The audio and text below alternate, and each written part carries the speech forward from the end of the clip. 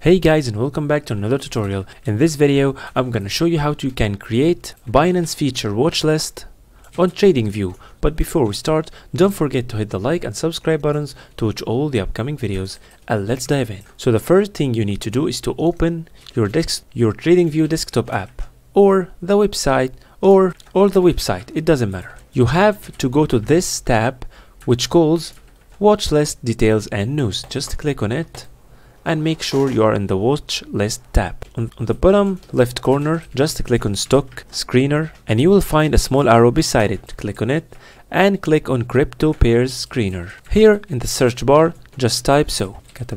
That's it.